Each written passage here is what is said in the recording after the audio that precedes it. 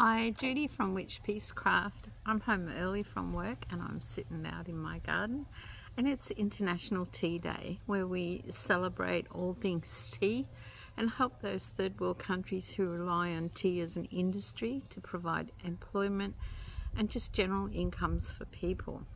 So I thought today I would give you my views on the American classic tea from Charlton's Tea Garden. This was sent to me by my lovely friend Barbara in Miami. Thank you so much, Barbara, for sending this for me to try.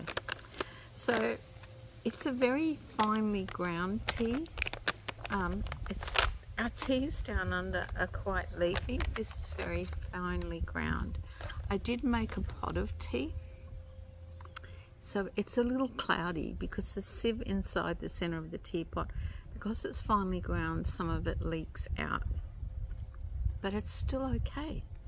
So I made some and I'm having a cup while I'm working on, believe it or not, where is it? It's back here. My cafe beverage cardigan. How's that?